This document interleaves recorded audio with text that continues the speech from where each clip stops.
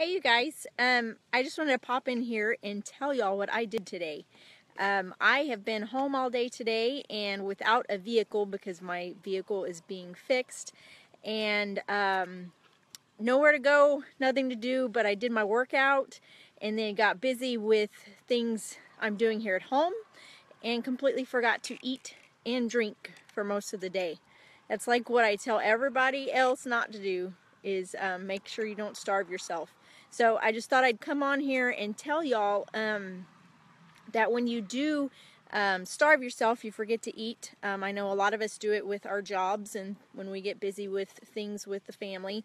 Our body kicks into a starvation mode. So in terms of where we are this week, the holiday week for most of us, Thursday when you come to Thanksgiving Day, don't starve yourself in the morning. I know what I used to do is say, okay, well, I'm going to eat a lot later, so I'm not going to eat anything this morning. But what that actually does is it slows down your metabolism because your body's trying to conserve what it has because you're starving it.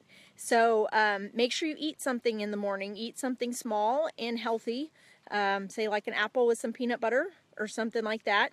And so it keeps your metabolism going. Otherwise, what happens is it slows down your metabolism, and then when you eat that huge meal later, you actually gain more weight than you did that you would if you had eaten something in the morning. So just food for thought. Thought I'd pass that along because that's what's on my mind, and I did not do well with eating and drinking today. So I'm going to go back inside now after the animals have been fed, and I'm going to get myself something to eat and drink and try to make up for my losses today. But y'all have a great day and a great evening. Bye.